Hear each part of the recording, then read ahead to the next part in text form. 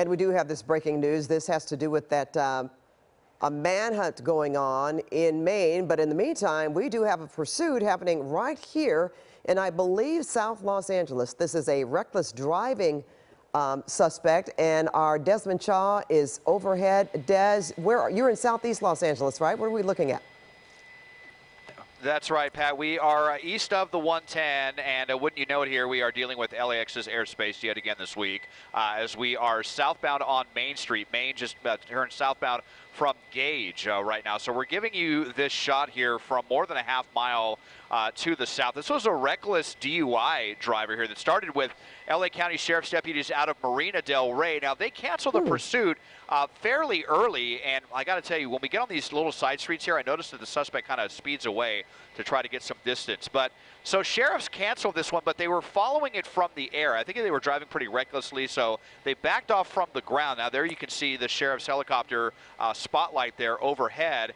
And then they just kind of kept tabs on this one for a while, and then the CHP decided to get involved. They were only briefly on the freeway, so even though we've been on surface streets primarily, this is CHP now, who is trying to get this vehicle to pull over. The driver of this vehicle is we're back on Broadway, but we've been in South LA most of the time. Pretty difficult for us to shoot here with this sensitive airspace, but we're doing our best up here, and CHP doing their best to try to bring this to a conclusion, Pat. Okay, I know you mentioned the Sheriff's Department out of Marina Del Rey. So is this where this pursuit started? Is this where this person was driving recklessly? I wonder if it was on the 90 freeway. I only say that because you mentioned Marina Del Rey. That's one of the closest. Yeah, it's unclear what they did. I'm guessing that they took one of those surface streets from that area like Slauson or Jefferson to get over to that area, to this area. Now, they've stopped at the moment here just behind this gas station. And speaking of gas stations, this person has stopped for gas at least 1 or 2 times in the midst of all of this. We know that they had the time to do that because no one was actively pursuing them on the ground. The helicopter was keeping tags.